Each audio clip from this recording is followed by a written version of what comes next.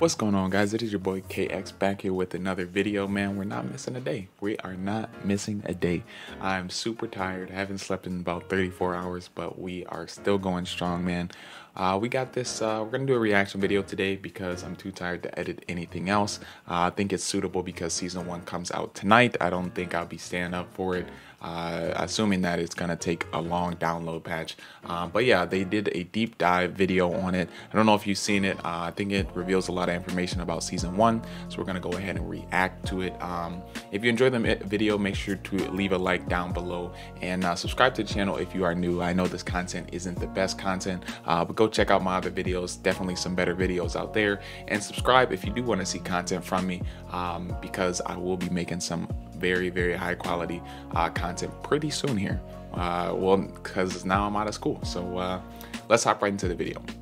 This week, Black Ops Cold War will invade Warzone with Season 1 storming onto consoles and PC. Players will get free content throughout the season, including 8 free maps across Black Ops Cold War multiplayer, 3 free-to-acquire weapons, a new battle pass system, and more. Today, members of the Treyarch and Raven development teams provided a bit more insight into what's in store. For the full-length studio broadcast, check out Treyarch's YouTube channel.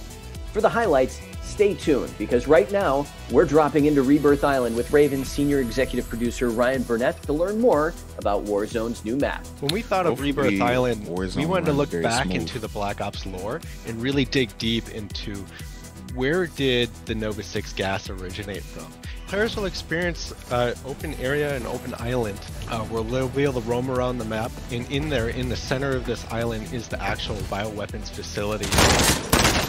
Season 1 also marks the arrival of 3 new operators. Out of the gate, starting the week launch, players will get to know Stitch. Discarded by the Soviets, he's a former bioweapons expert hellbent on revenge. With new play spaces and operators in the mix, you'll need some additional tools in the toolbox.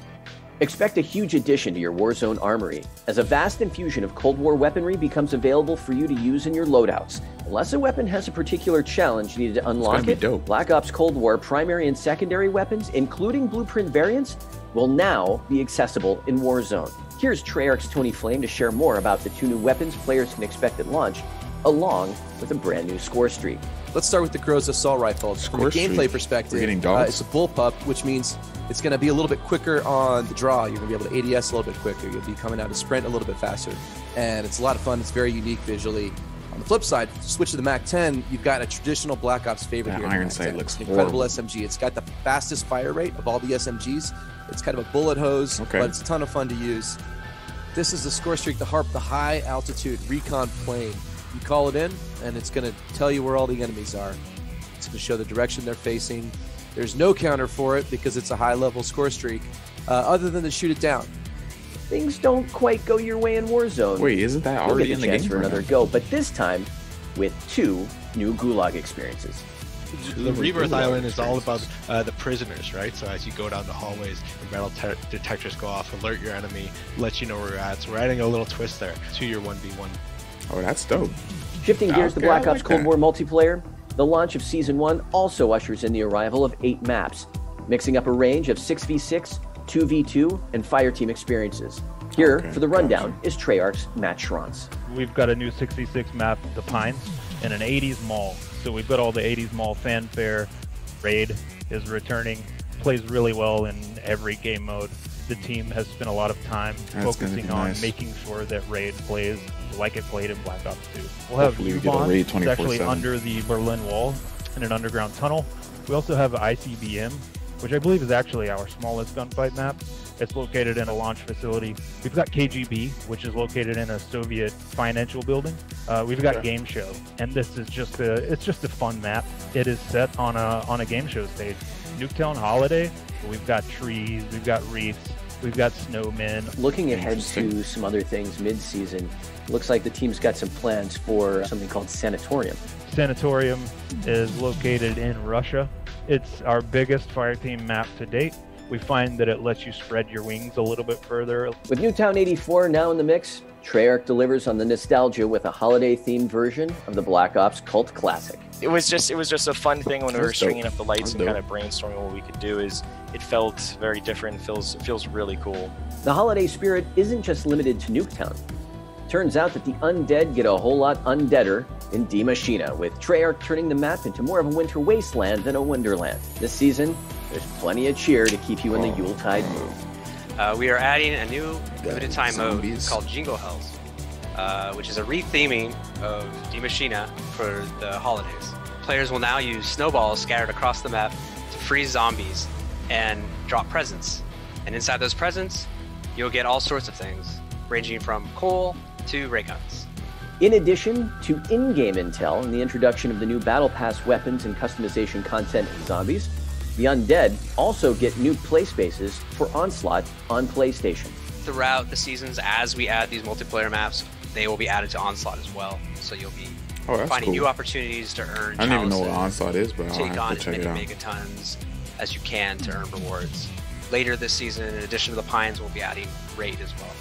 Additionally, fans can expect the new Cranked mode for the first time ever in Zombies, coming mid-season, plus much more to come for Zombies in Season 2. So you have a timer of 30 seconds that's ticking down. When it reaches 0, you die.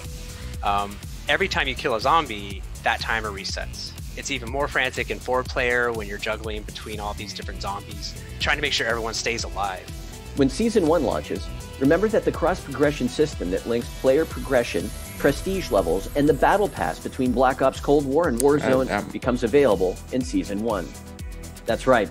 When Season 1 drops, expect your season level to be synchronized based on your current season level in Black Ops Cold War. Your previous unlocks from Black Ops Cold War and Modern Warfare, such as weapons, perks, score streaks, and more, will remain unlocked. For all the details about Season 1 and what's in store, head to callofduty.com to learn more. It's actually pretty dope. I don't know, man. I think that's actually pretty dope. I mean, I hope they're just able to release it with no headaches and it's not like 70 gigabytes to download it. I mean, if it is what it is, man. I'll just download it. But I would love if it wasn't 70 gigabytes and it doesn't take 50 minutes to download.